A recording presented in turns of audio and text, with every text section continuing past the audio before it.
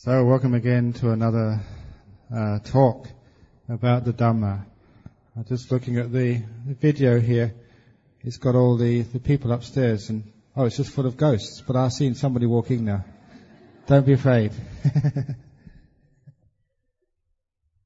So this evening's Dhamma talk is supposed to be entitled Life is Not What It Seems, Seeing Things as They Truly Are. And actually on the subject of ghosts, do you understand that a lot of times that you look upon a person and you think it's a person, and sometimes it's a ghost? Real ghosts, you can't recognize exactly who they are. They're not what they seem. In fact, the person sitting next to you could be.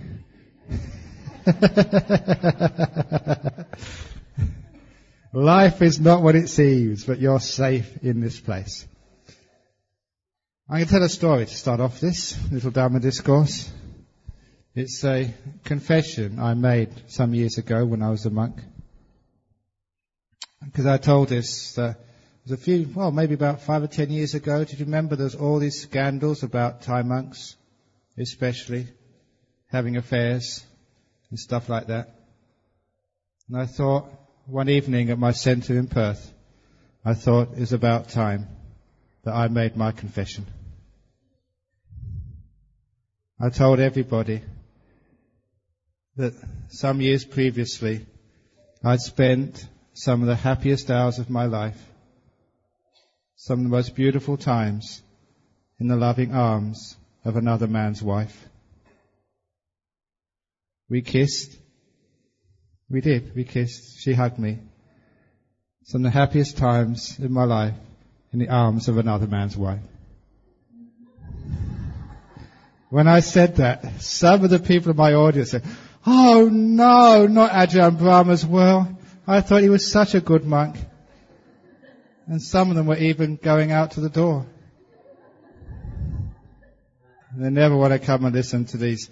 There's going with another man's wife, that's adultery. And then I told people, that woman, who I loved very much, I still love her.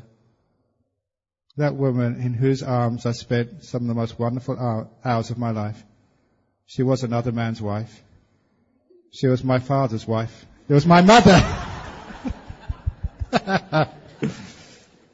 I spent some of the happiest hours of my life when I was a babe, when I was a young boy, in the arms of another man's wife, my mum. She kissed me, we hugged, and I still love her to this day. Now the reason I tell that story, some of you have heard it before. If you didn't hear it before, you think, oh my goodness, Ajahn Brahm is a naughty monk. And this is a trouble because sometimes life is not what it seems. Sometimes we only hear half of what's being said, and the rest we make up by ourselves. We think, that's adultery. How often is it that somebody has said something and done something and it's been quite innocent? And then you look at it afterwards and think, oh my God, look at that. They've done something terribly, terribly wrong. As a monk, I have to be very careful. One of the most embarrassing times of my life, and not my fault at all, I was teaching in a prison to the south of Perth in a town called Bunbury. And the only way to get down there was on a public transport which got to the town in the mid-afternoon, and I had to wait for about 3 or 4 hours to get a lift to the prison for the evening. So in the afternoon, this one evening, I decided to go and meditate on the beach. It was such a beautiful beach. It was very quiet. No one was around. So I just went there, found a nice quiet spot, sat down, closed my eyes, and went into meditation. Nice peaceful meditation, maybe for an hour or more, maybe an hour and a half. When I opened my eyes, I realized there was someone sitting to my left and another person sitting to my right. When I opened my eyes, now I'm a monk, I was very shocked because to my left was this beautiful young girl in a bikini. And another one on my right. I'm very glad that no one took a photograph.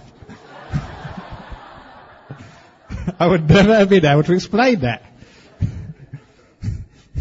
What had happened that day was the last day of the school exams, pre-university exams.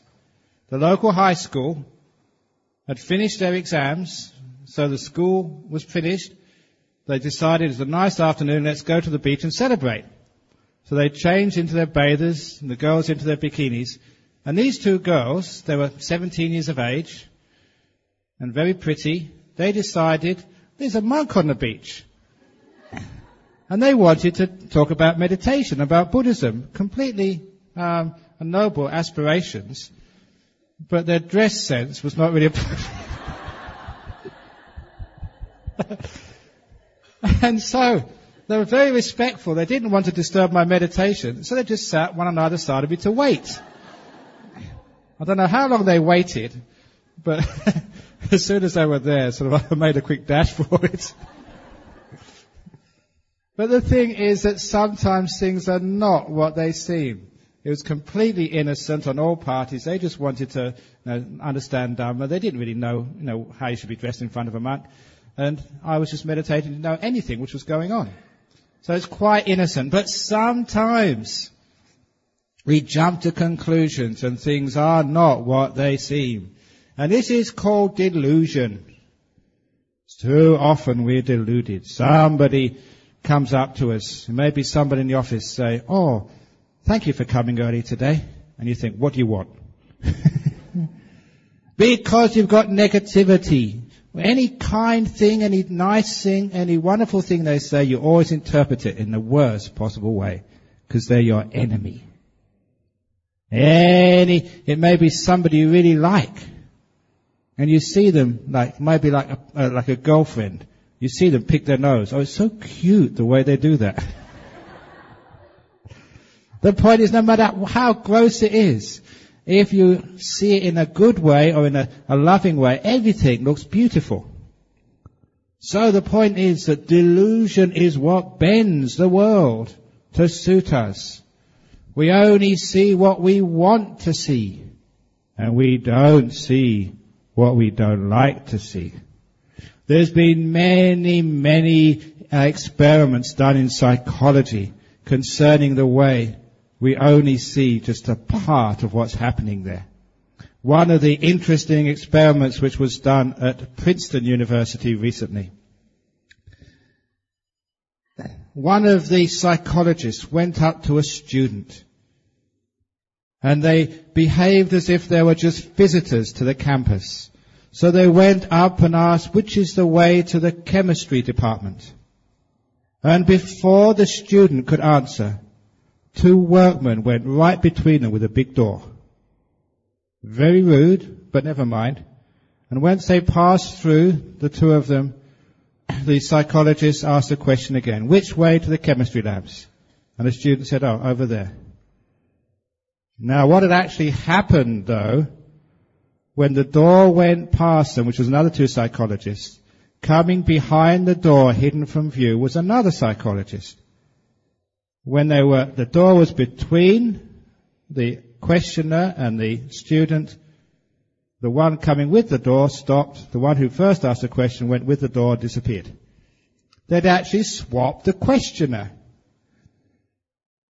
And they wanted to find out whether the student had noticed that the first person who asked the question was a boy, but the second person who asked the question was a girl, to see whether they noticed or not. And they swapped around the first questioner and the second questioner.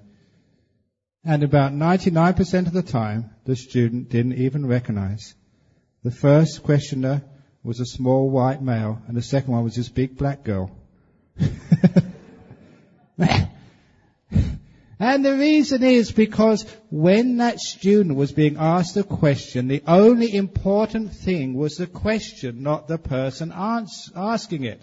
So their perception only registered what was important to them, the question, and they were literally blind to the person asking the question. So they could change the person asking the question. As long as the question remained the same, the perception was that was the same person.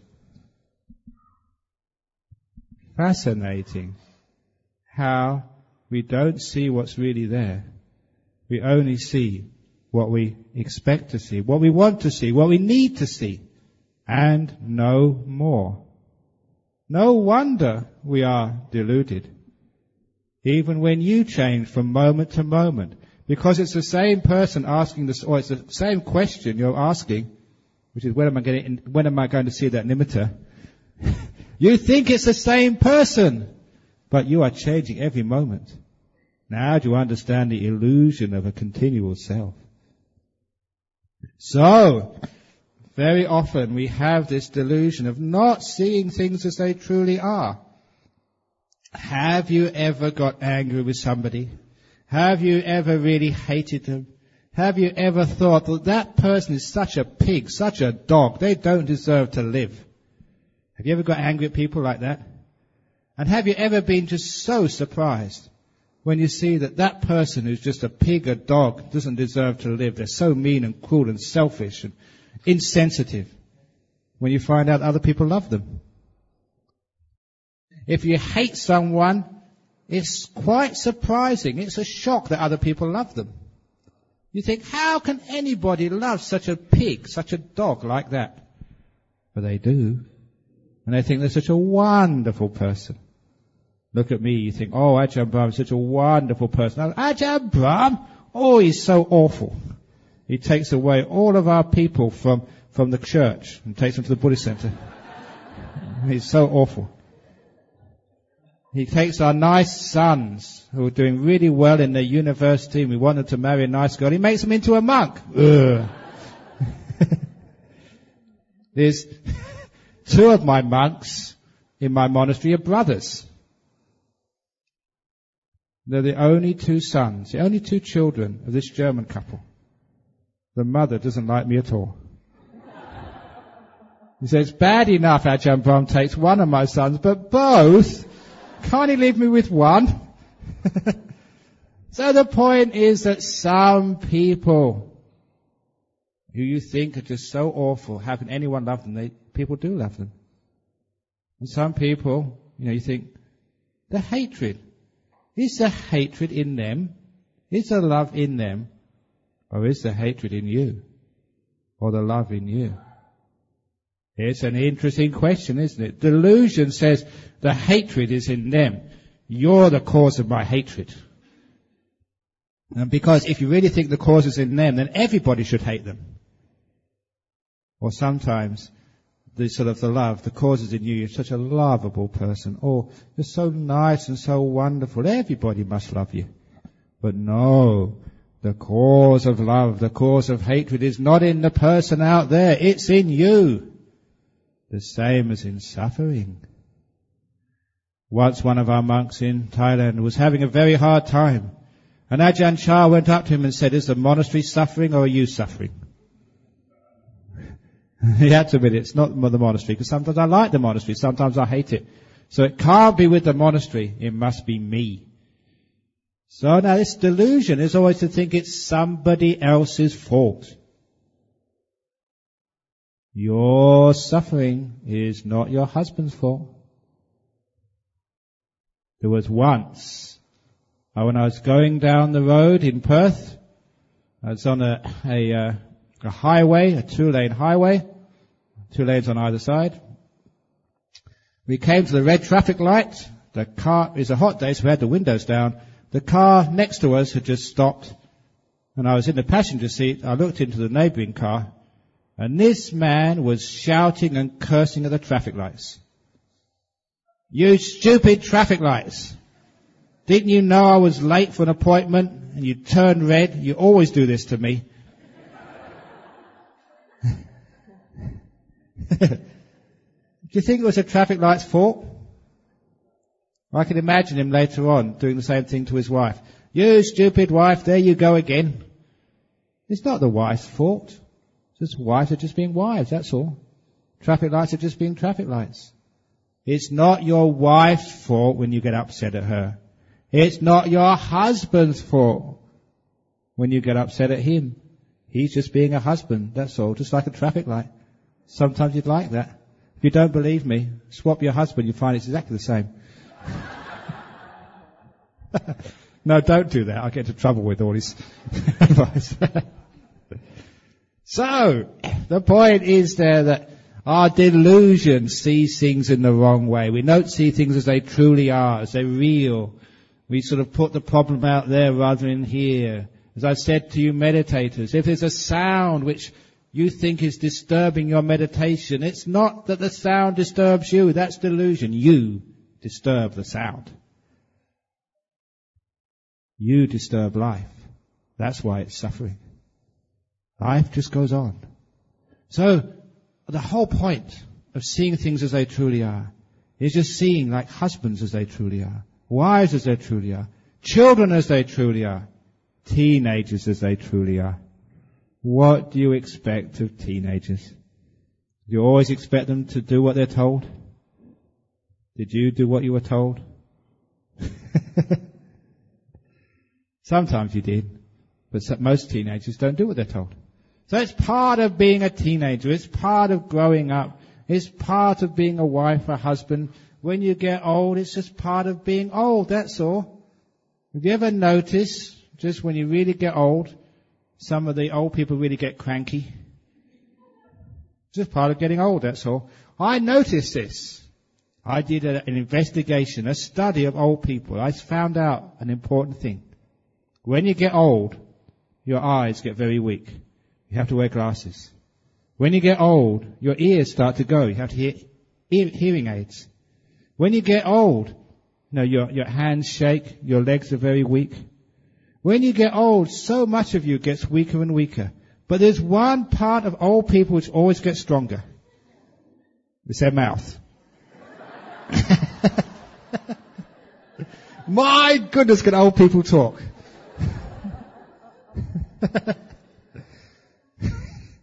And that's why, I'm getting into trouble here, that's why most politicians only start in the political life when they get old. I don't think I'll get in trouble there. Now, so this is when we understand the way things truly are.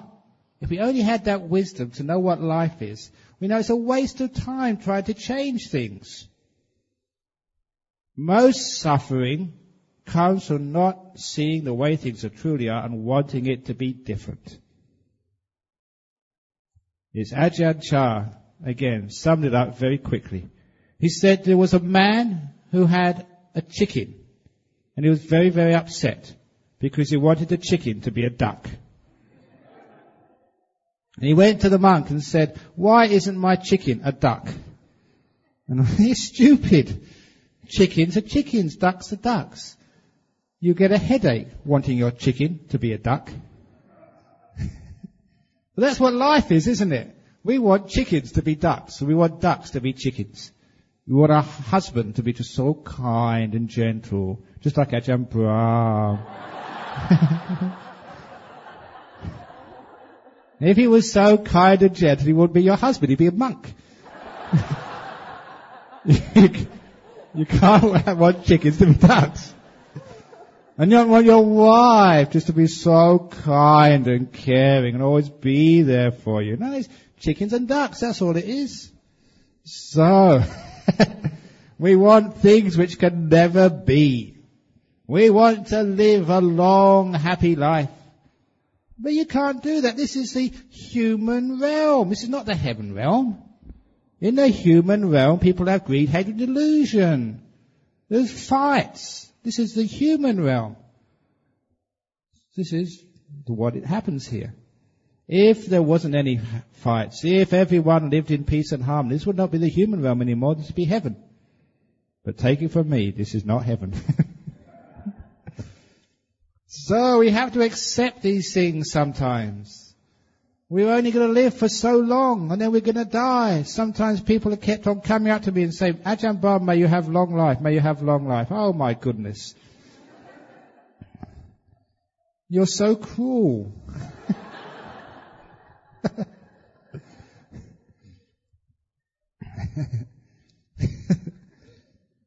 So, instead of saying that, you should just, "May you be happy and well." And that's enough. Forget the long life business.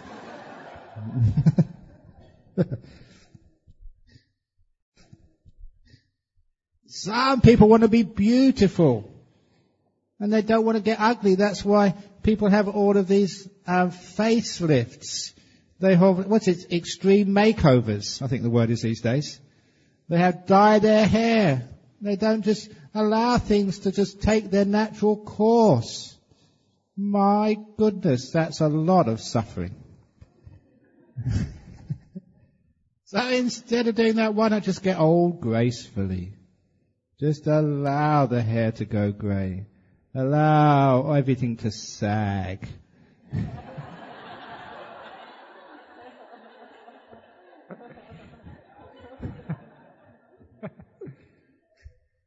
And then you're more at peace. This is life. But the point is, because we're not wise, we want things to be different. We don't allow nature to do its thing. We always fight nature. And when we fight nature, we don't accept nature. Sometimes we do get old before our time. Sometimes we die before our time. Are you too young to die? No one is too young to die. You can die at any time. That's part of life. Sometimes, though, a child dies. And most times people think, why is that? Why does someone, maybe 6 or 7, 10 years of age, have to die? Many years ago, a monk told a story. He was staying in a jungle, in a forest. In that jungle, he had a small hut, just made out of bamboo and thatch. A very simple dwelling. He'd meditate there all day, sleep there in the night. It was a very quiet, peaceful place. But one evening, there was a terrible storm. Very violent winds and lashing rain. And in the middle of the night, it got so strong that first of all, many branches came down and whole trees were uprooted by the storm. Now, the trees in the jungle are very big and very heavy. And he was very scared, because if one tree, even if the edge of the tree hit his hut, it's only bamboo and thatch, it would have no protection at all. His hut would get squashed, and he within it would also get squashed. So he's very afraid. And sure enough, very often trees came crashing down to the ground. But they always seemed to miss him. In the morning, he got up out of his hut, because in the morning, it's really strange. I don't know what the meteorological reason for this is, but most storms, they stop around dawn or just beforehand. And dawn is usually nice and peaceful. So he got up when the storm had abated. He looked around, and many trees had come very close to clipping his hut and ending his life. But what took his attention, rather than the trees and the branches which were taken down the night before, were the leaves which had been ripped off the tree of life by the storm. As you would expect, most of the leaves lying on the floor were old brown leaves. The leaves which had lived their life on the tree and now lay dead and scattered on the ground. Among those old brown leaves, he noticed a few yellow leaves, and even some green leaves, young leaves, and even some fresh green leaves, which were of that colour he knew they would have probably only sprouted from the bud maybe the day before. There was also a few of those lay on the forest floor. Straight away he got an insight. But he wanted to check first of all. He looked up to see what leaves were left still alive on the branches and twigs of the forest trees. As he expected, most of the leaves still up there were the green leaves, the strong, vigorous leaves which had withstood the storm. But he smiled when he saw that even though many green leaves and very young green leaves had been torn off the tree of life, he saw there was still a few old curly brown leaves still clinging on. He said, that's nature. It's the same with human beings. When the storm of death comes through our communities, it usually rips off the old brown leaves. I'm looking around and there's quite a few old brown leaves. But it also takes off some yellow leaves and some green leaves as well. When the storm of death comes through our community, sometimes it takes the young green leaves as well. Only freshly sprouted. The babies and young children. Only a few. But they too get ripped off the tree of life. Even though young people die, there are still some curly old brown leaves which cling on year after year after year. He realized that's called nature, that's Dhamma. He realized there's nothing going wrong when young people die and old people keep on going. He said this is the nature of life and death. When he understood the way things are, the truth of nature, understanding cause and effect, if you like, never again did he feel that there was something wrong when a young person died. Even a baby died. He understood why. The same reason why when a storm blows, young green leaves fall off while old brown leaves still stay on. The same reason why young people die and old people carry on living. So from that time on, because he understood the nature of things, there was never any more suffering when a young person died. This is called seeing things as they truly are, not as we want them to be. If the world went as we wanted it to be, all the young people would keep alive. And the old people, especially when their mouths got very strong, then they'd die. But life doesn't go the way we want it to. Life goes according to its own nature. And it's seeing that nature of life is what wisdom truly is. Now in this evening's discourse, I'm not just talking about daily life, I'm talking about the deeper parts of life as well. Because in this retreat I've been talking about not just samatha but also wisdom as well. Because many of you have been doing a lot of insight meditation without realizing it. Every time you've been meditating, you've been learning how to let go, how to be at peace. What's actually happened when you've been meditating? Many of you have been trying hard and getting just frustrated. And I told you, just relax, let it go, and you found things are being peaceful. You're learning about the second noble truth. You're getting insight to what it means that craving is the cause of suffering. Some of you have been quite surprised.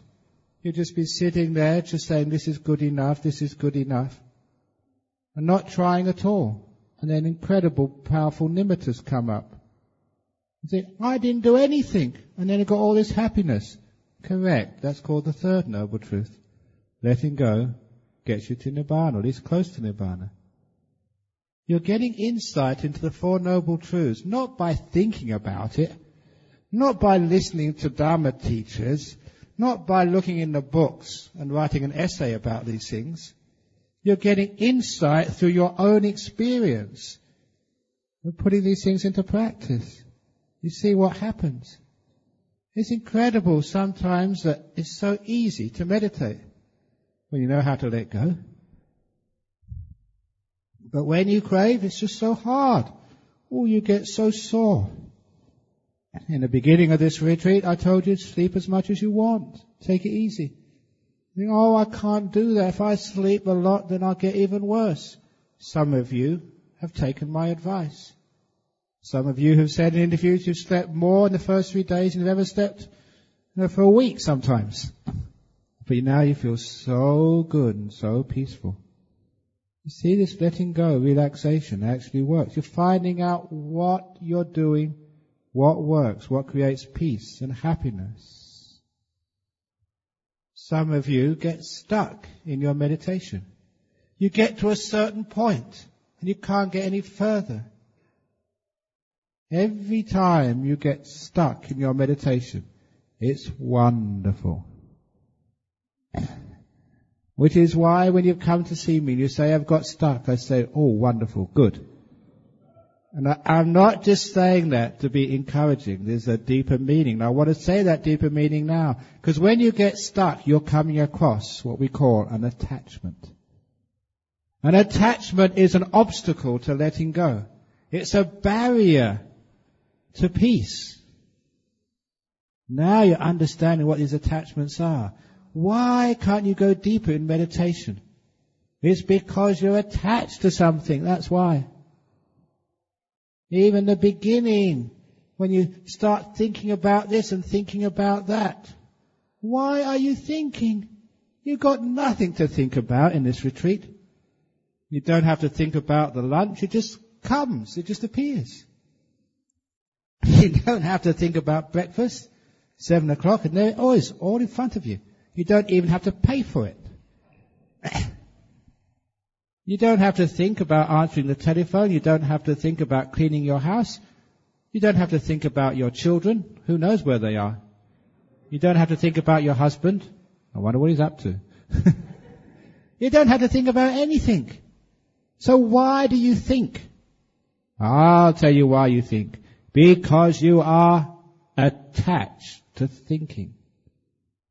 You just don't know what to do without your thinking. You're so used to the thinking that when it disappears you go, I want my thinking back. That's what we call attachment. You can't let it go. Now it's okay to think about this. That's more attachment. Well, here you're actually practicing it. And some of you have let go of these things. Some of you have let go of thought. And it's so lovely and peaceful. You think, why can't I do that all the time? All this thinking business. I let someone else do the thinking. Wouldn't it be wonderful if you had a computer which did all the thinking? And all you need to do is actually to say, okay, here's my jobs for today. You think it all out. And you can just do nothing. Like a thinking machine. Sometimes I told some meditators in Singapore, if you can't stop your thinking, you can imagine it's like this. Imagine that last night, when you were asleep, these two little demons came to see you. One crawled into your left ear hole, and the other one crawled into your right ear hole. And these two little demons are now having a conversation inside your head. That's called thought. So, tell those two demons to shut up, because they're not you, they're not important, leave it alone. Why can't we do this? It's because we're attached to thinking. You know you've abandoned that attachment or put it down temporarily when it's peaceful, when it stops. Here you're getting the insight into thinking and attachment. You're having a test, an exam. If you pass that exam and you get peaceful, you can stop the thinking, then you know what attachment to thinking is. Because you can put it down. That's the test. You go deeper into meditation, your body starts to disappear. Why is it when people, their hands disappear, their feet disappear, why do they get afraid? My body's disappearing. I'll tell you why you get afraid. It's because you're attached to your body. Listen, when you die, it's going to all disappear. This is a test for you again. Meditation is the rehearsal for your death. It's true, because your body disappears. If you get fear when your body disappears, why is that? Because you're attached to your body. Now you're understanding what attachment truly is. Why are you attached to this body? Why are you attached to this body, especially those of you who are old and ugly?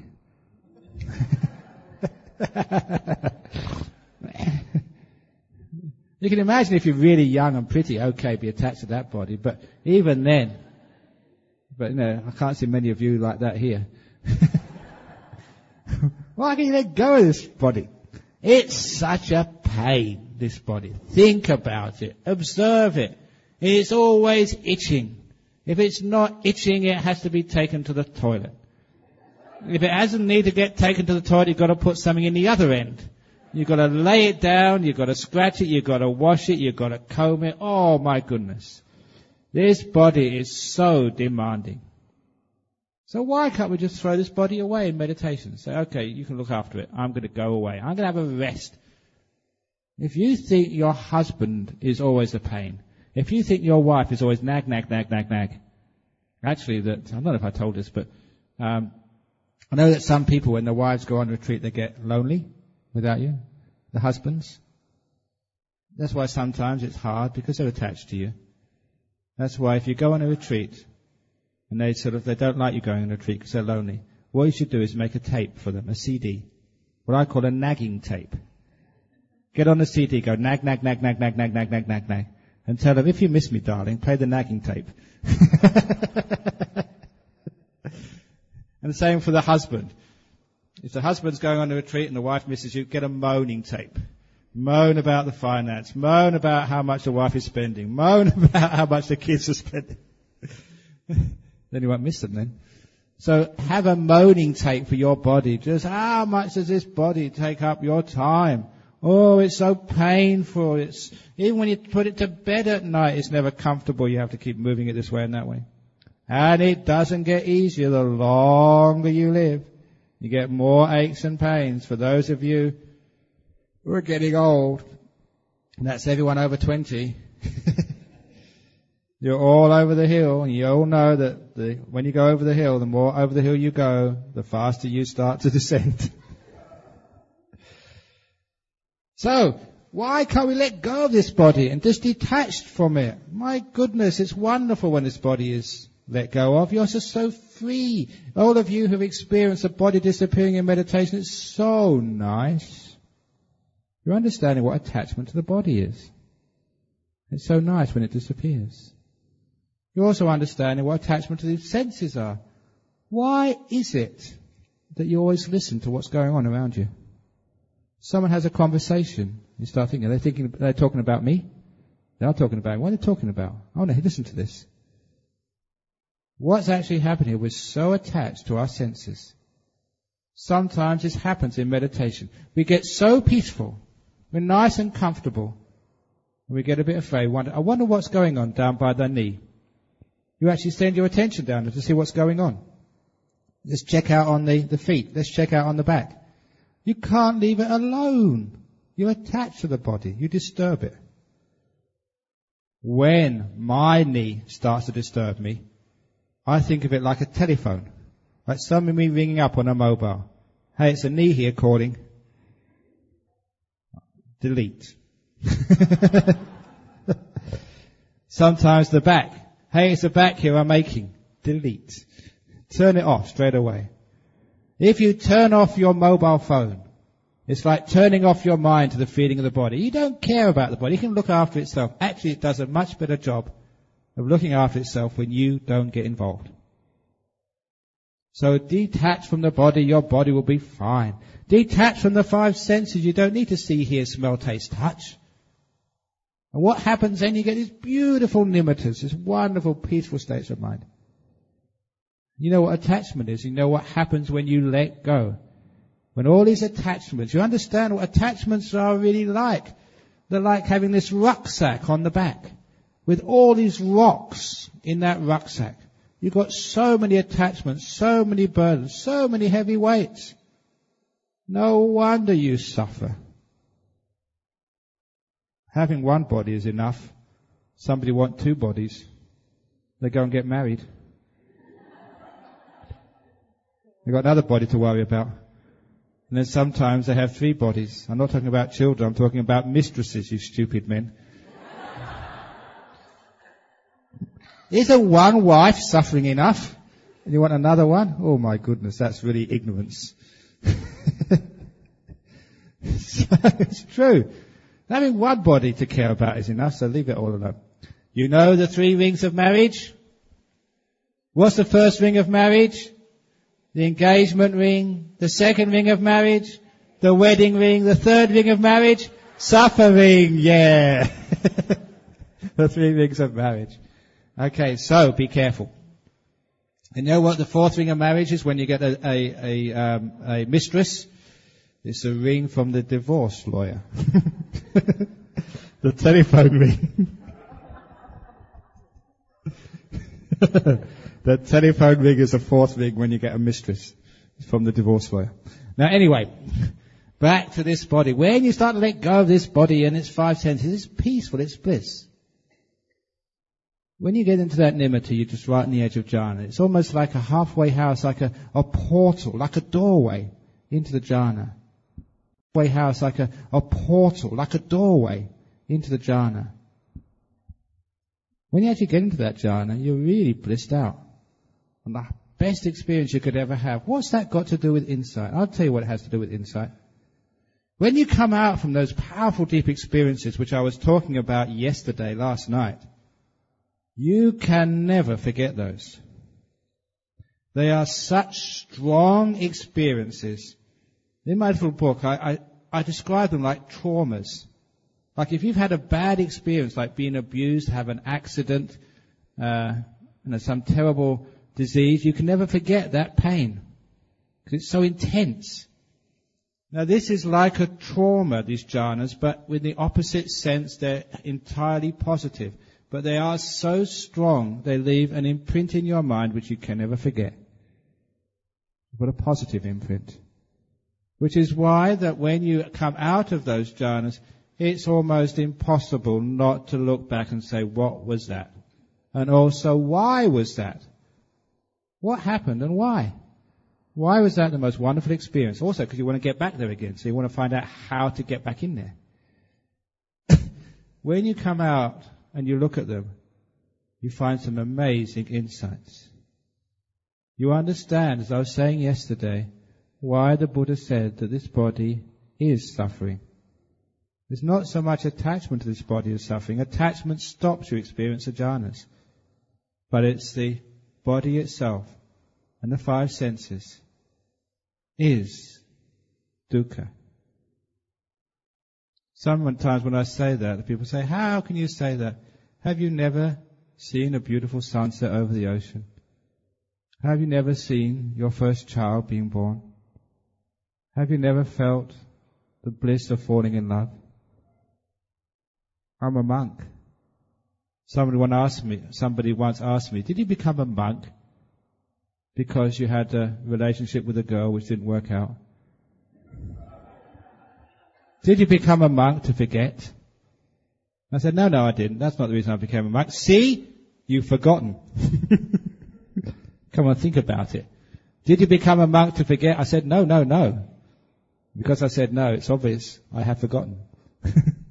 Okay, I'll leave you with that one. That's a Zen koan. You have to think about that for another day or two before you get the joke. But even like seeing or hearing like a marvelous symphony, all of that, everything which you think is the most wonderful pleasure and the delightful thing in this world, the bliss of jhana exceeds all of that. That's why, in comparison to the happiness when the body and all the five senses disappear, in comparison, all of the happinesses and pleasures of these five senses are suffering. When you know something more, when you know something better, you can never be entranced, even by the most beautiful flower in the garden. Because you know there's something more, something deeper more. Once upon a time, there was a little tadpole who lived in his pond. And one day the people told him, or rather the frogs in the pond told him, about the wonders of dry land.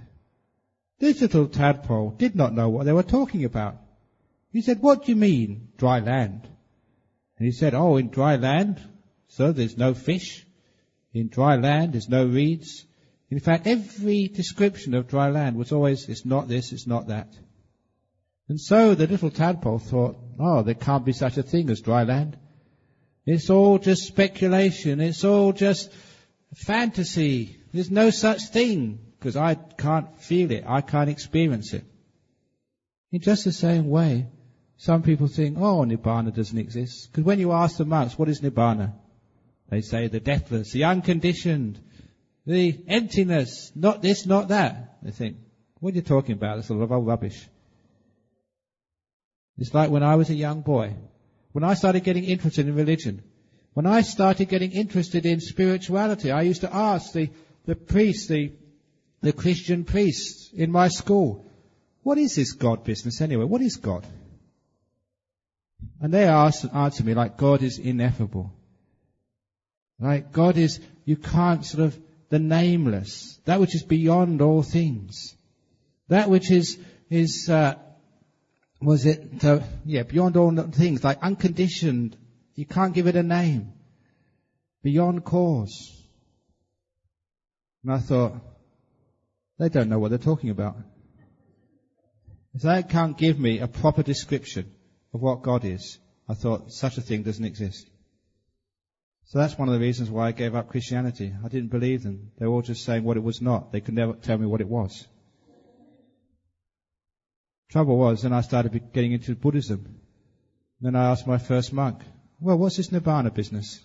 What's Nibbana? They said, ineffable, beyond words, emptiness. And I said, I've heard that somewhere before. A lot of the monks don't know what they're talking about. Neither do you. But it's just like that tadpole. If you haven't left the lake, dry land, you don't know what you're talking about. And you can't describe it, you can't know it. You can actually philosophize about it. Tadpoles in the pond can write PhD theses about dry land. But it's all a lot of bunkum. But what happens is one day the little tadpole grows legs. And with those 4 legs, it actually climbs out of the pond. When it climbs out of the pond for the first time, it's still got some water on its back, but it can experience dry land.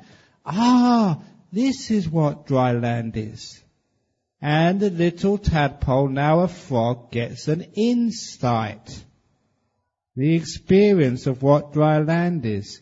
An insight which it can never get as long as it's always been in the water. If you've been born in the water, grown up in the water, actually you don't even know what water is. You've got nothing to compare it with. Now, do you get the simile? You are like little tadpoles.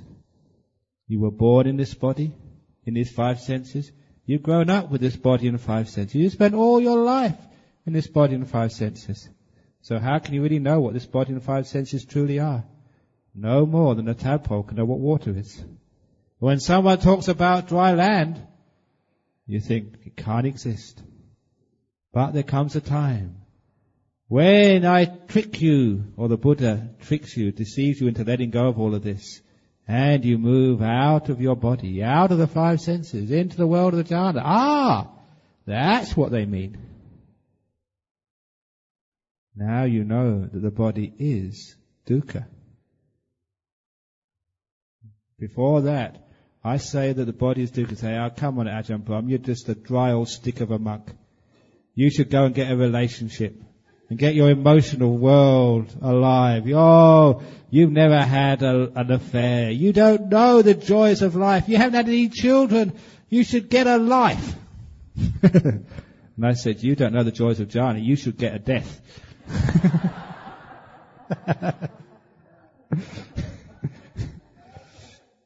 But when you understand these things, you have got what we call more data to work with. You have got more experience. And this is what happens when you get the experience of those deep states of meditation, which is so different than whatever you've seen before. The body has gone. Your senses are no longer there. You're in a blissful state which is just pure mind. That is going to change your perception of things. You know what the Buddha was talking about when he talked about samadhi, and how that samadhi is the path. Asamadhi, no samadhi, is the wrong path. That's in the Anguttara Nikaya, the 3s. You understand what's going on here because you have an experience which will change your life. The best bliss you've ever had. Now you know what happiness is. Now you know why people become monks and nuns. It's not a tough life. It's a blissful life. We don't do this because we're scared of relationships. We do this because we're into the bliss of jhanas. We're not negative, completely positive. A higher happiness, not abandoning happiness. And also you get these incredible insights into what the nature of things is. When you understand just the bliss of jhanas is much more delightful, how ever you're going to be attached to the things of the world anymore. Why would you trade a beautiful pleasure for a lesser pleasure? You can't do it. And also you understand what suffering is.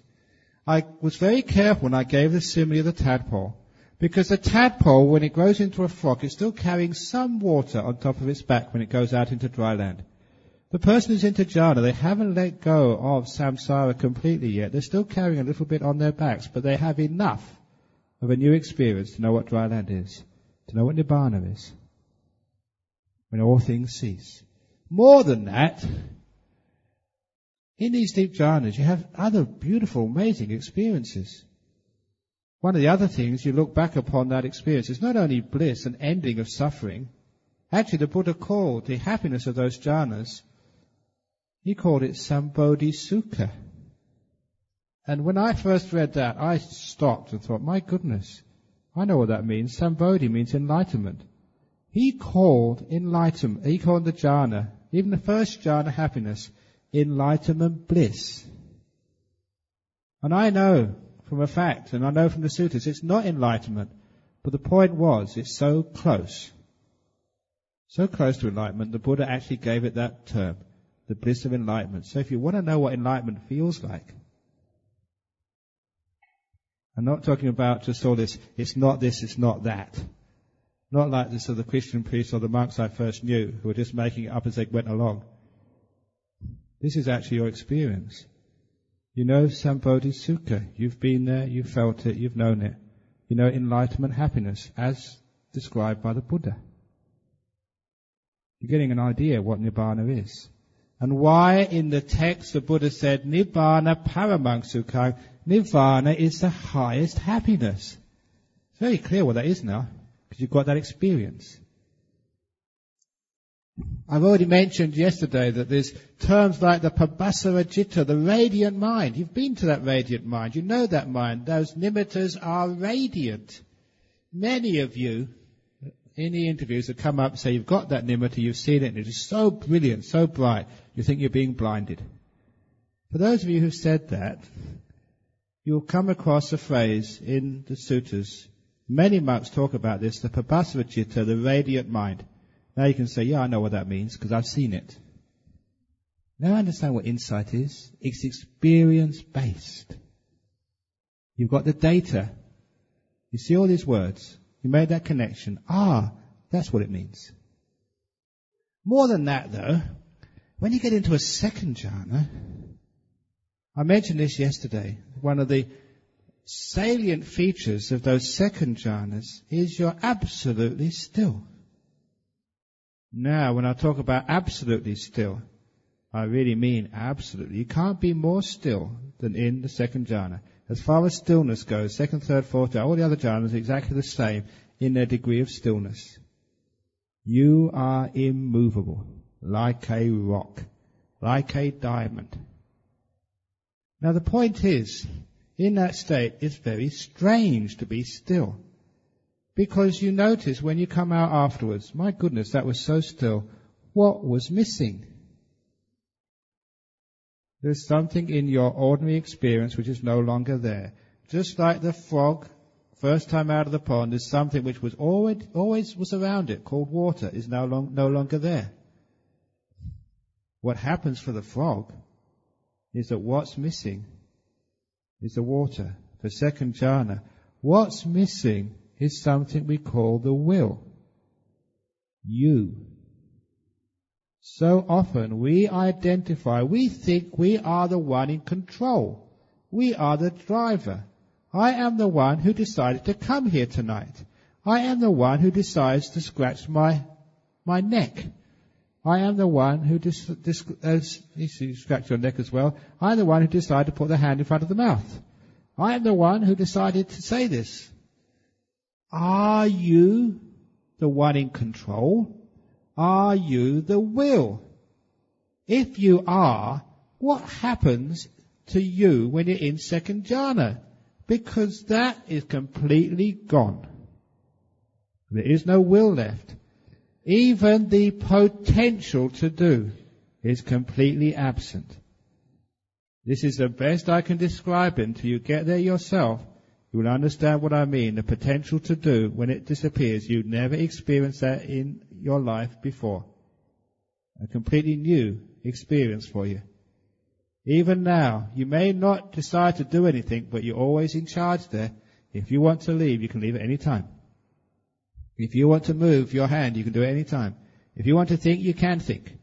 You really assume you're in complete control. That potential to do is so close to the illusion of self, to what you take yourself to be, that it's scary when that disappears.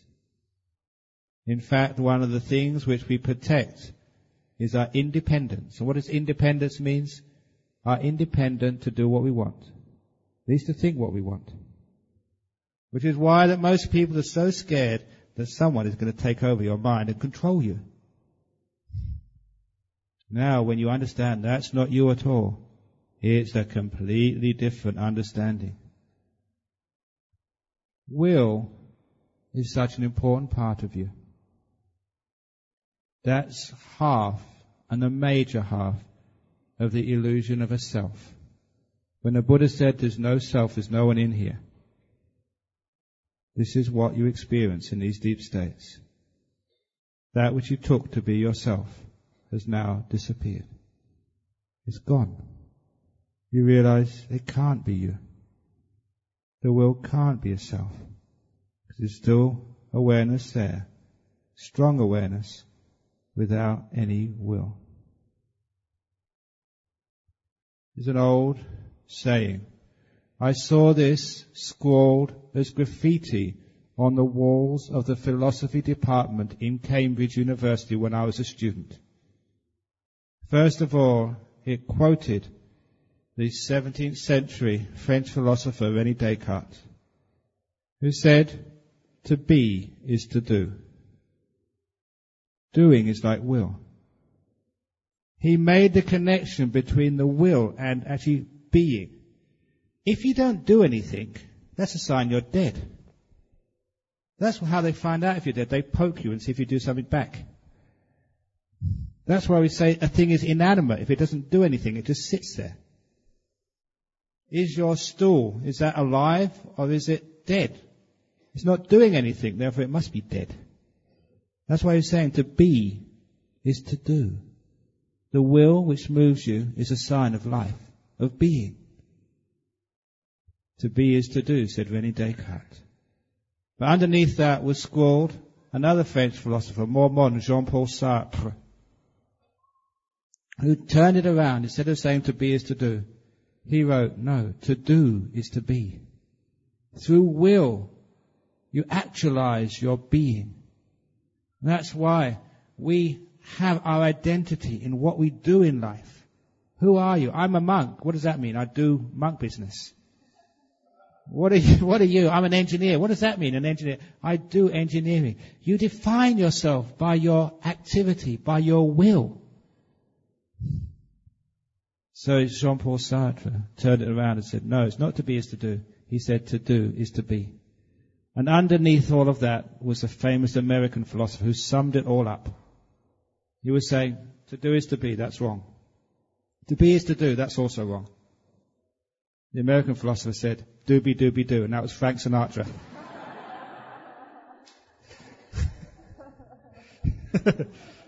And that was actually written on the philosophy walls of Cambridge when I was there. And every time I get serious with deep Dhamma, I also have to make a joke to keep people awake and alert. But it's true, in that jhana, the doer disappears. There's no one there. That changes a lot of your life. You've got a great insight there into anatta. That's often enough to get you enlightened. There's no one in there. My goodness, if there's no one in there, where can craving be? You've all heard the Buddha teaching about non-self and emptiness. Now you're actually seeing that emptiness. It's not a word anymore. It's an experience. What about impermanence? Sometimes people don't know how impermanent impermanence is. Sometimes these experiences of deep meditation, they just shock you. Sometimes it's like watching your TV set. Imagine there was a TV set with 6 channels on. The 6 channels of sight channel. Channel 2 is hearing. Channel 3 is smelling. Channel 4 is tasting. Channel 2 is hearing. Channel 3 is smelling. Channel 4 is tasting. Channel 5 is physical touch. And Channel 6 is the knowing channel. The 6 senses on your TV. Now you can see the programs switch from one to the other. Actually, on the TV and the channels, there's a ghost in Perth. There's a ghost story. Nothing to do with anatta or the enlightenment or anything. There's a ghost in Perth. I only found out about this recently. Who likes watching the TV?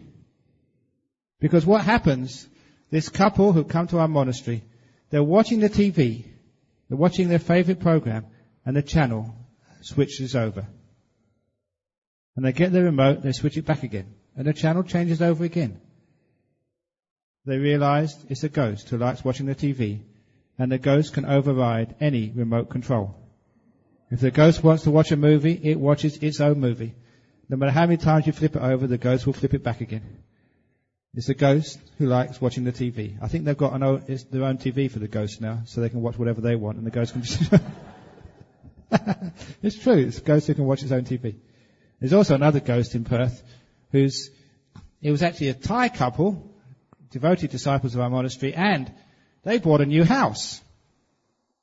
The real estate agent, they don't tell you these things, but the previous owner, when they were moving the furniture out of the front door, it was such a heavy piece of furniture, the previous owner had a heart attack in front of the front door and died right there.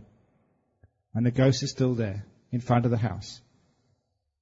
The ghost in front of the house always tries to get in. This ghost sometimes do.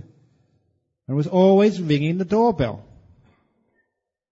You know that sometimes children ring the doorbell and run away, but this was the house, it was a very big open yard. It was very clear it was no boys or naughty children ringing that doorbell. It was the ghost. Sometimes they saw it. The ghost trying to get back into the house would always ring the doorbell. And the owner of the house, he had this wonderful idea. He said, now these doorbells, they run off batteries. What if I take the battery out of the doorbell appliance? Which he did. But that didn't stop the ghost. Ghosts carry their own electricity supply. You can still make that doorbell go ding, ding, ding, ding. There's no batteries in it at all. That's another thing you find out about ghosts. They've got their own electricity supply. Now, where did I get that? I was actually on non-self somewhere. Oh, yeah, impermanence. Now, when you've got a TV with 6 channels, sometimes you can see one channel go to another. That's impermanence. Now you're seeing, now you're hearing, now you're thinking, now you're tasting. That's easy enough to see. Sometimes you can see the programs on one channel start to change. Now you're seeing this, now you're seeing that, now you're hearing this word, now that word. You can see up and down change, rise and fall, the change of the programs. But what happens in meditation? It's not you see the channels flip. It's not that you see the programs on one channel change. What happens in meditation, this is the best simile, you're looking there at your 6 senses and you see your television disappear. It vanishes completely away. It's not the channels change, the whole TV is gone. And that is not covered in the warranty. Now that's what it's like when you get into these jhanas. It's not that the ordinary things come and go. It's something incredibly stable, which you thought was always there, is no longer there. Now you understand what impermanence is. Or it's like the old simile of seeing a lake or body of water, and you take the rise and fall to be the waves on the surface. The waves go up, the waves go down. Happiness and suffering, life coming and going. You think that's impermanence, don't you? But in meditation, you see the waves on the surface, you're watching the waves go up and down, rise and fall, but then the whole body of water disappears. The lake is no longer there. Also, the land which contained and defined that lake is now also gone. If that happened to you, if you were watching me up on this stage and suddenly I completely disappeared, and the stage as well, you would get scared. But when you saw that actually happening, you would understand impermanence. This is what happens with deep meditation. Which is why the Buddha said, when you get those deep meditations, when you get into samadhi, from samadhi, you see things as they truly are. Samadhi pachaya yatha bhutayana dasanam. From samadhi, you see things as they truly are. That is the cause. Things just fall off. Thank you, the special effects man. You see, everything is disappearing.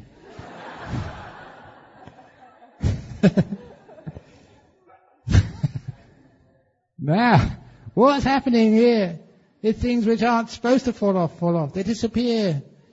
And there's nothing left. You understand that all those things you thought were stable, permanent, are no longer there. How can you hold on to anything?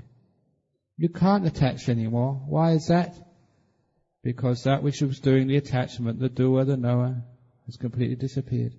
There's nothing on this end of the arm to grasp anymore. And then sometimes you think, well, what is this enlightenment anyway? There's nothing there to begin with. So how can there be anything there afterwards? The emptiness, the illusion of a permanent being is destroyed.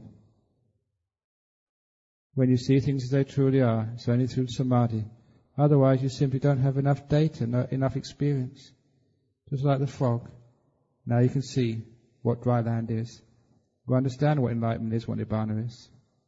Which is why the Buddha did his 4 jhanas before he got enlightened. But not only that, not only the insight into impermanence, suffering and non-self, there are other great insights which you can get from deep meditation. And those great insights are the 3 insights. You know what the 3 insights are? It's called the Tevijja, the 3 knowledges. Because this is actually following the Buddha's own story. When he sat under the Bodhi tree, what were the insights which he got? First insight was rebirth. Second insight was karma. The third insight was the 4 Noble Truths, enlightenment. Now sometimes we don't actually say that those are insights. The insight into reincarnation, the insight into karma.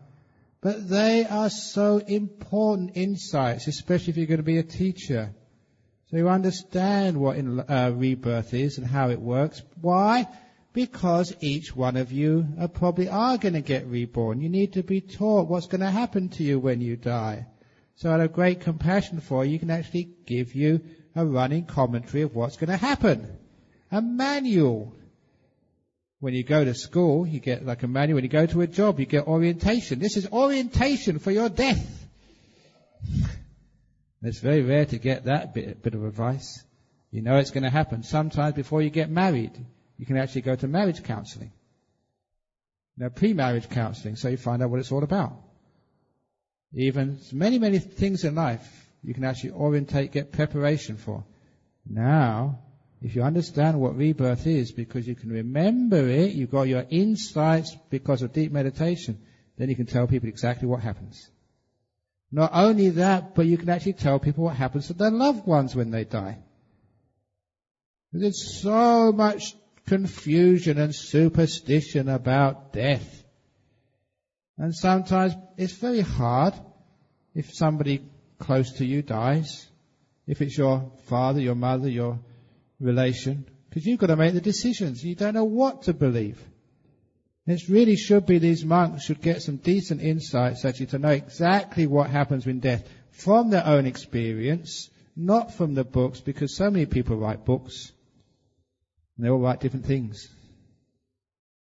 It's actually why when I was a young monk, no, before I was a young monk, when I was a Buddhist, I went to this series of lectures by this Japanese monk. He was visiting England. In those days, it was very rare to get a teacher come to teach you Buddhism, a real like monk. But unfortunately, this monk couldn't speak good English. He only had a few words. But nevertheless, he went with a translator on a lecture tour of UK, giving talks about Zen Buddhism. He was very good.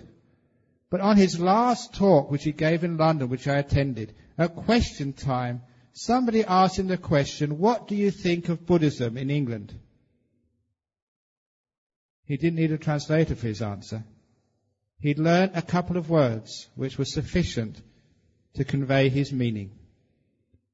The question, what does he think of Buddhism in UK? His answer was this: books, books, books. Too many, too many, too many. Dustbin, dustbin, dustbin. A great answer. Because there are so many books but so little experience. So, when you have experience of what happens when you die, you can actually know exactly what happens when you die. You can conduct a proper funeral. You know exactly what's going on when somebody dies. And you can tell the people who are left behind, look, he hasn't disappeared. Still around. If he's not actually hanging around in the Antrabawa, he's already gone off to a new rebirth somewhere. You have to let them go. It's not the body, that thing in the coffin over there, that's not a body, that's not a person, that's a body. It's just the four elements. Dispose of it in the most convenient and inexpensive way. You don't need to put it in a big mausoleum. You don't need to sort of worry about, actually, instead of like burning it, because there's so many greenhouse gases emitted when you burn the body, wouldn't it be better to recycle it? They have these, it used to be in Tibet and also in Bangkok, used to have these sky funerals. Let the birds eat the body. A wonderful way, that's called recycling. Get all these vultures coming along, pecking all your stuff away. They get happy, they get fed, and it's environmentally absolutely friendly. No greenhouse gases, no taking up of like expensive land, and the birds are happy.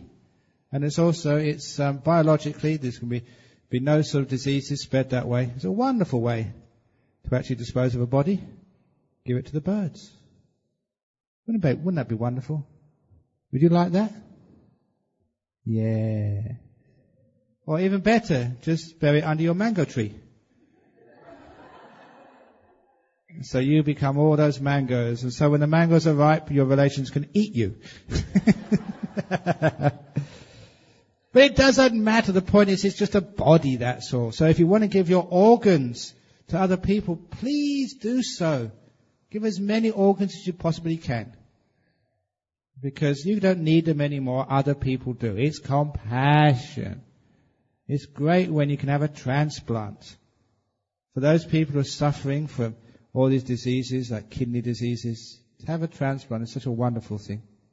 Imagine just how much happiness you're giving to others. Some years ago, I was suffering from hay fever. And so I was really wondering, the only thing I thought would fix it was to have a nose transplant. And I was really serious. I thought, maybe great, have a nose transplant, then I wouldn't have hay fever anymore. And then I sort of started thinking about it, and I thought, hang on, look, I'm a monk. I'm living in Australia. Wouldn't it be a wonderful gesture of racial harmony if I got an Aboriginal nose? They have this beautiful black nose in the middle of a white face.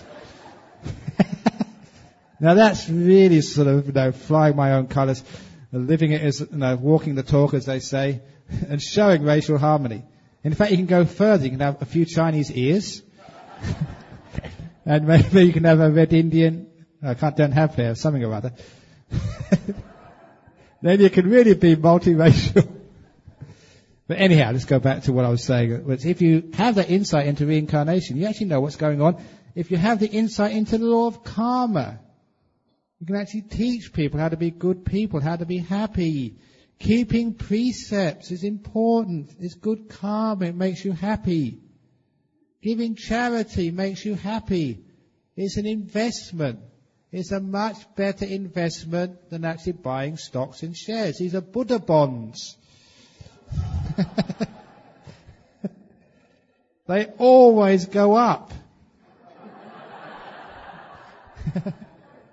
A great investment for your happiness and the happiness of others. If you build a temple like Chempaka Buddhist Lodge, it's an investment for your children. they can come here and learn Dhamma in the future as well. This is a wonderful way. That's why it's good karma. Forgiving other people who have hurt you. It's good karma. Being compassionate, being faithful to your wife, to your husband, is good karma. Don't waste that opportunity. Every act of generosity, keeping precepts, even meditation is good karma. Some of you yogis just simply don't realize how much good karma you've made over the last few days. When you understand the law of karma, you have done a huge amount. That's what the Buddha said. If you give a donation to a Buddha, it's not worth a 1,000th part of taking refuge in the Triple Gem. Which is not worth 1,000th part of keeping the 5 precepts. Which is not worth 1,000th part of getting a liberation of mind in meditation. So if you multiply all of that, and I was a mathematician before, that's a billion times offering a gift to the Buddha. For all of those who've got a deep meditation here. You could have given 1 billion gifts to the Buddha, and you've done more.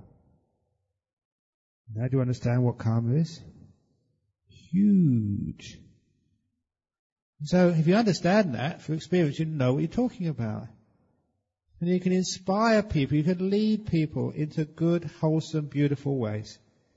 So these are insights which you can get. And how do you know past lives? You get into a deep meditation, ask yourself, what's my earliest memory? You can remember those past lives. I talked about that earlier. You can understand when you remember your past lives in detail, you can see why you get reborn this way. What you did in the past, all your karma, why it all happens. It becomes very clear. You've got all the data there, and it's very easy to see the connections. So this is what we mean by insight. So to sum up the talk, which I've given now, just by seeing things as they truly are, by being clear-sighted, you don't make these terrible mistakes of just seeing what you want to see, or denying what you can't see. You become more true to life. You understand what your husband is, what your wife is. You accept them for who they are.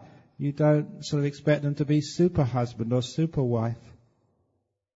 Your children the same. You're more at peace with life. You're more at peace with the aging process. You don't have to keep worrying about spending all this money on just makeup and hairdos and facelifts and other lifts.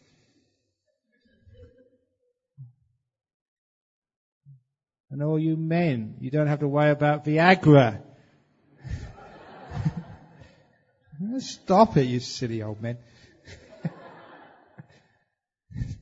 All these stupid things which we do to try and stop the aging process. And then also that when people die, you can actually see this is nature, let them go. Even a young person. Seeing things as they truly are makes you wise, makes you peaceful.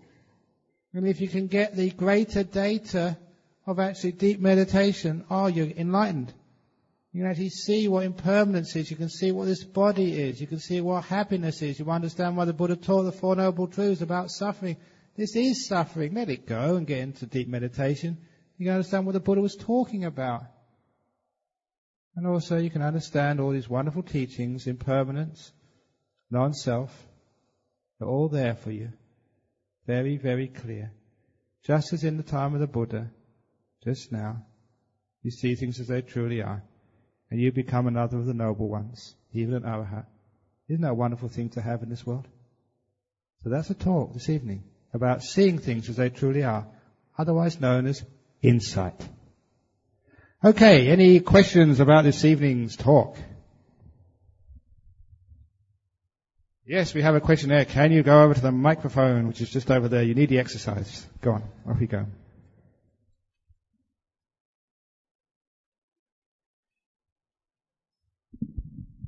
Dear sir, about donating organs, it is said that after one dies, only 8 hours later will the mind or the spirit leave the body. If one really does donate organs, it says it will hurt. Could you please confirm your views on it? Thank you. Okay, you're saying that it is said that 8 hours after you die, only then does the spirit leave the body. It is also said by wiser people that it leaves straight away. People say all sorts of things, and most of them should not really say these things unless they know what they're talking about. Sometimes it may say in a book which somebody writes, and then people get very scared. So it's just in case. There may be many, many books, but just in case, we might as well keep it for 8 hours. People are so afraid when they're ignorant. But just in case, we might as well keep it for 8 hours. People are so afraid when they're ignorant. So, you can take it as fact. That, if you want to find out as fact, you remember when you died. And you have many, many times. And you'll find as soon as the death happens, you leave your body. If you really want to check this out, look at the article which was in Lancet, December 2001, I think it was. Lancet, the Journal of the British Medical Association, December 2001. I'm pretty sure it's that issue. Now, any of you who are in the medical profession know the Lancet is the oldest medical journal. It's got a great reputation. This is not some flaky new age sort of journal. To get an article, a research paper in the Lancet, you have to be at the top of your job. This particular article was, the main author was Professor Pim van Lommel, Lommel, I think it is, from one of the teaching hospitals in the Netherlands. It was about people who have near-death experience in cardiac arrest. It was the piece of evidence, as the research, he'd known many people reporting near-death experiences. In other words, floating out of your body, being able to see everything which was going on, hear what's going on. And he wanted to find out when this happens. So his research was, when does this happen? It's very easy to find out this was actually happening by asking the nurses, getting interviews and stuff like that. This was true, it happened. But you want to know when it happens. At what stage of the body dying does the stream of consciousness leave the body? What he found was not after 8 hours. What he found is as soon as there's cardiac arrest and brain death, as soon as the EEG and the ECG are flat, and all those instruments are on those people being treated for cardiac arrest, as soon as that happens, then they leave the body. If there's still some brain activity, there's no near-death experience. It's a great piece of research. Not only did it show that you leave your body at the time when you have brain death, even though it's not true brain death, because if the brain is not active, then they can turn it on again within a few minutes or whatever, and there's no brain damage. But the brain is inactive. As soon as the brain is inactive, then you leave the body. But also, it showed that the brain was inactive. All the gizmos were on that brain. There was no activity discernible at all. Consciousness was still active. He actually said, it was one of the statements in his conclusion, that this proved that conscious activity survived clinical death. So anybody who continues to maintain that the mind is part of a brain, you can only have conscious activity when you have a functioning brain, should read that article. Professor Pim van Lommel has actually disproved it. He showed many cases of people who had literally the brain has been dead. The gizmos have been on that and shown there's no activity at all in any part of the brain. But conscious activity has occurred outside of the brain. Great piece of research. Yeah. So you don't have to wait till 8 hours. Straight away, donate your organs. Yeah. Deep meditation when you're dead. So, okay, I'm mentioning this because some yogis here were asking, what should I tell my husband or my wife? Because I might get into deep meditation now. And my wife might go into my room and think, oh, he's dead. Let's take his organs. And I'm not dead. I'm just in meditation. So the difference, which I mentioned last night, if you're in deep meditation, you're still warm. You're still heating your body. All the other life indicators are gone. And this is only in very deep actually know a couple of people have done this. But only one person who actually got taken to hospital. So that's the difference. Tell your husband or your wife, and all you medics here, all you doctors, it should be in the doctor's journals. If somebody, a meditator, is taken to hospital because they look like they're dead, feel their body, make sure it's warm. If it's not warm, then straight down the morgue. Fine. Yep.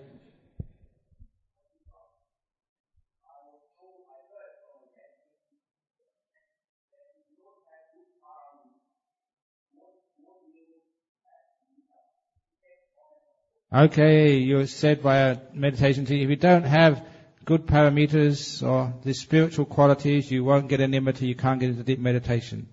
Yes, that is true.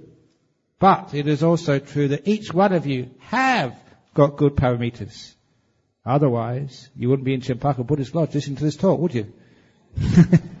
Or you wouldn't have been born in a human body in a time when the Dhamma of the Buddha is still so wonderful, when you can hear the greatest, deepest teachings of the Buddha. You have got good parameters. So, the doors of enlightenment are open to you. Do you want to walk in? Yeah, go on.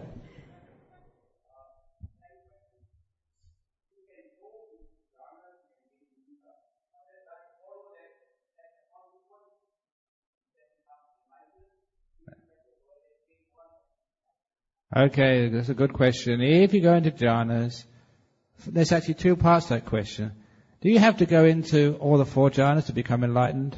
Or is the first jhana sufficient? The second part of the question is, if you get into jhanas, will you always become enlightened or not? I thought that was the second part of the question. Not sure if that was your question, but I'm going to add it because it's an important thing to say.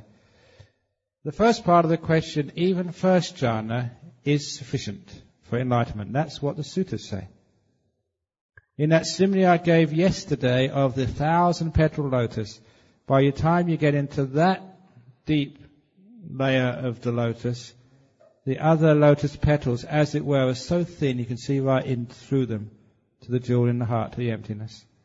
There's enough disappeared in first jhana, you can infer the rest.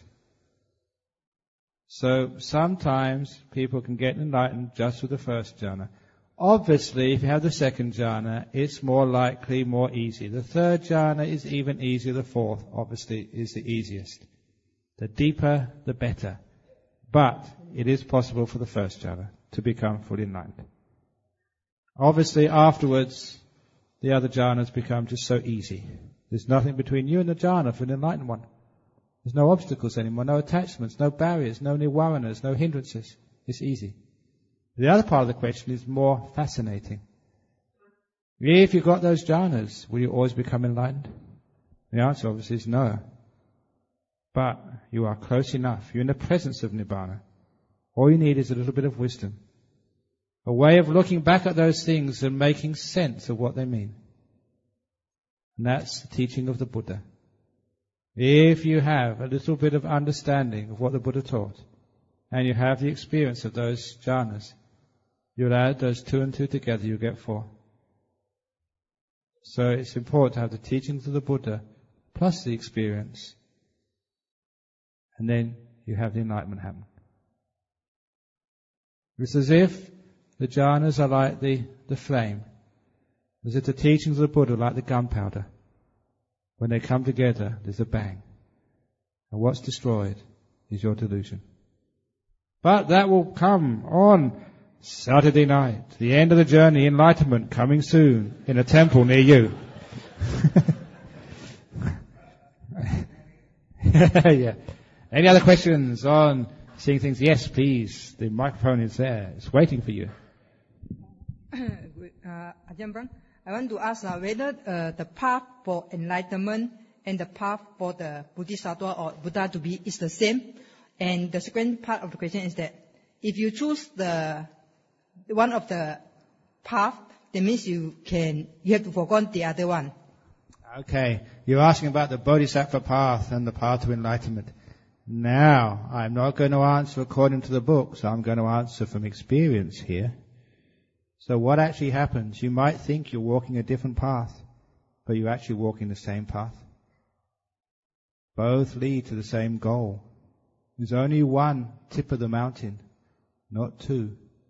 What actually happens? It's like, for example, you may be, what's a good example? You may be walking, say, we're in page A now. You may be walking west because you want to go to Paris. You may be walking west because you want to go to London. Doesn't matter what your destination is, you'll still reach Malacca.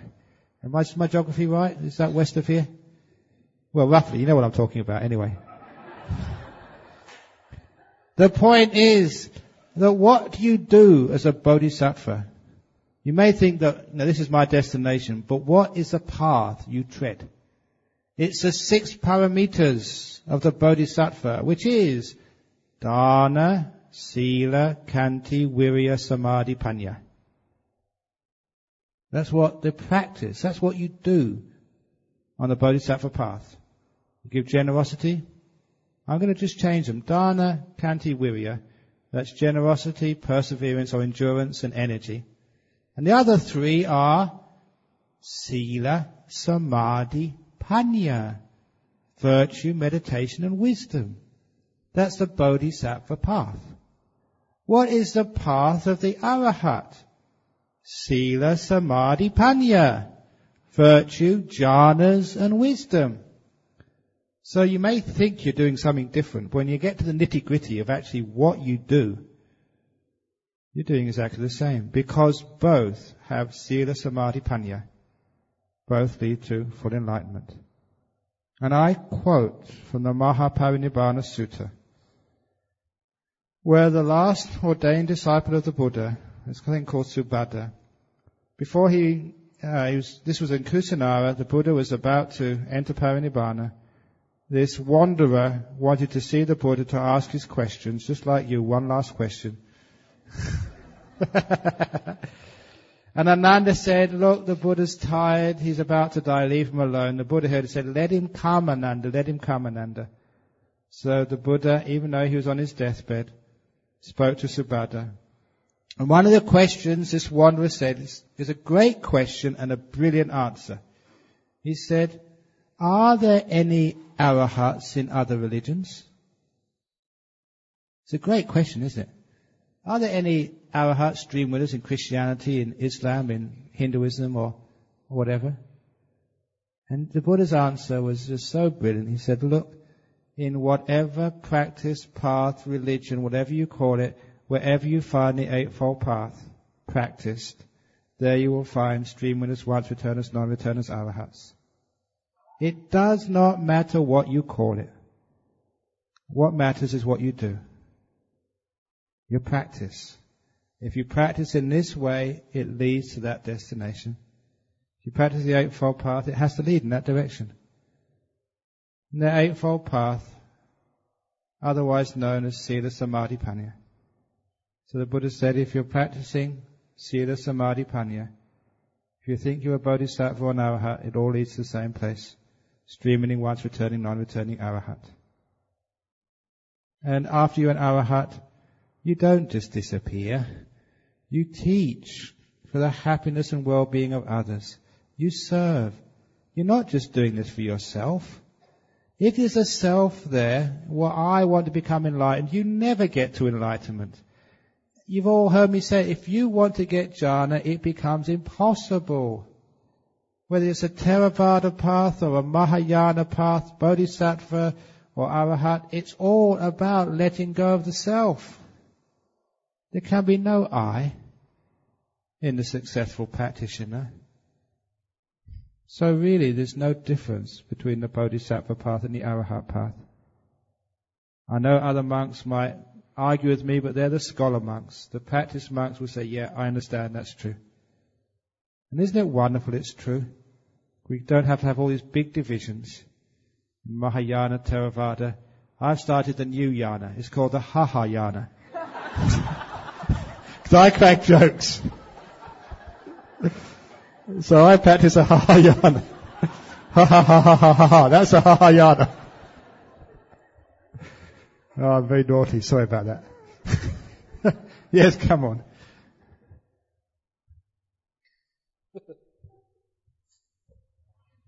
Whenever, actually, I would like to ask is, what convinced you there's a rebirth? What convinced me rebirth? And Knowledge. in addition to that, have you ever experienced a past life? Have I experienced a past lives? Because you practice in Buddhism for so Yeah, long. I have. Well, okay. Now here I've got to be careful because anyone wants to check this out. That's one of the rules I cannot actually say specifically. Because you can look that up. It's the 8th rule in the Pajitya section. A monk cannot go announcing his psychic powers, and that's one of them. But all I can say, I know many monks who have remembered their past lives. So I can say that.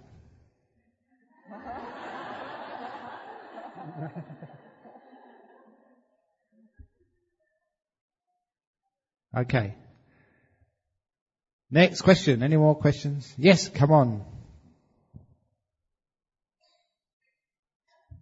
Ajahn, if a person attains jhana, would he reborn as a human being again?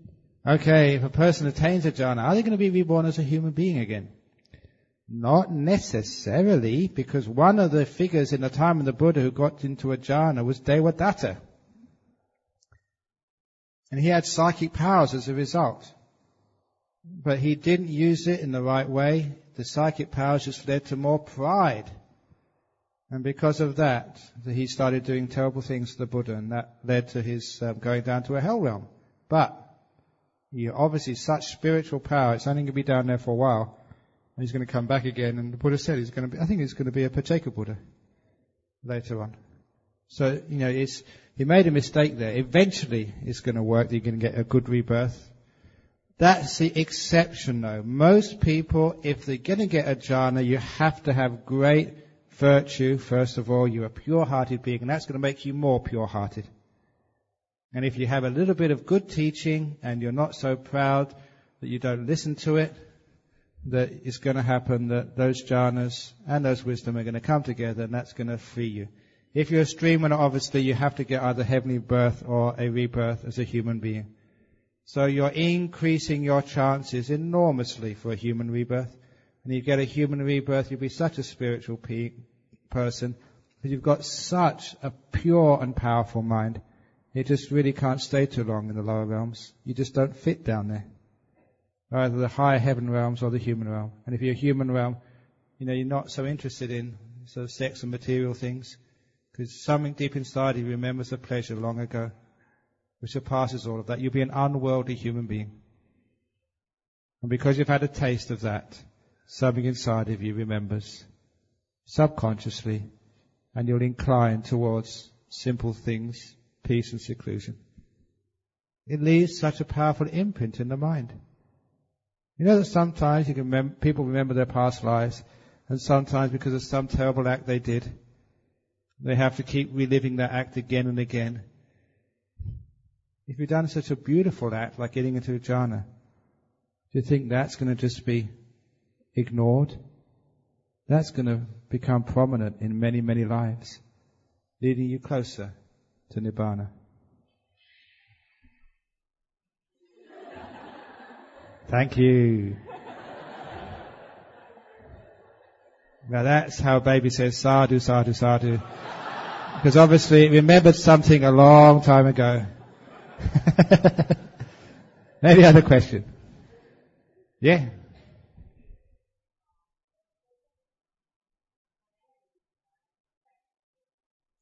The manner you die, does it affect the process of your rebirth? And what you mean, like an accident or?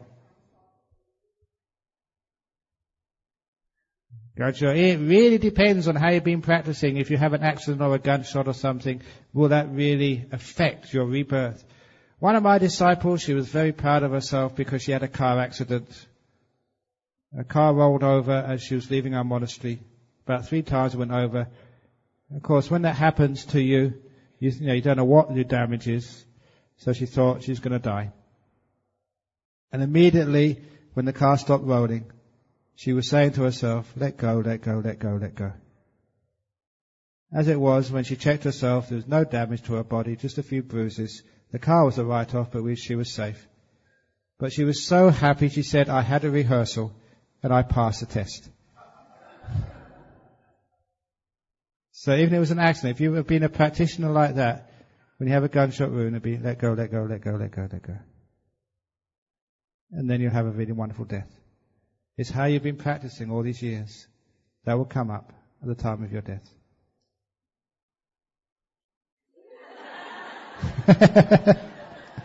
I've been practicing this a long time. Yes, go on. Last question. Make this the last question. We're getting late. Yeah. Yeah.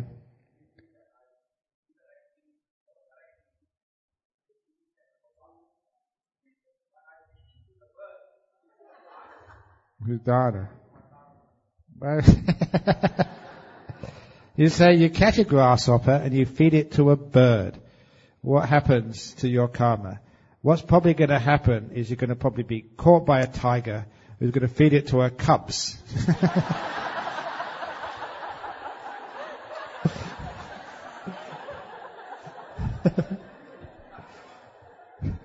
Okay. So I think that's enough for tonight. So thank you for coming. Let's do the sharing of merits.